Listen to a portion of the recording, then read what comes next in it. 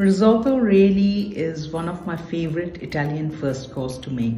Firstly, because I get 15 minutes to myself while stirring the pot. And secondly, it's really in some ways very comforting and almost feels like you're eating a khichdi. But this risotto, which is the asparagus risotto, has a little exotic value to it since we're making it with asparagus. The real flavor in this risotto is that of delicate asparagus and parmesan. So two things when you make risotto, which we always say is very important, is number one, you need to toast the rice in half butter, half olive oil. Make sure that once it's a little bit shiny, that's the only time when you start adding the stock.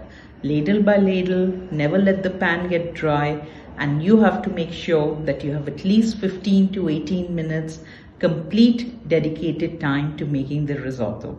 The last step, which is also the most important step, is what you call mantecatura. When your risotto is ready after you've added the asparagus, parmesan, take it off the flame, add a knob of butter and close the lid.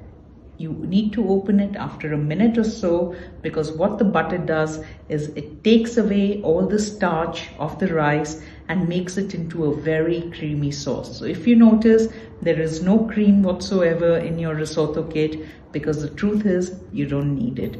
Enjoy it.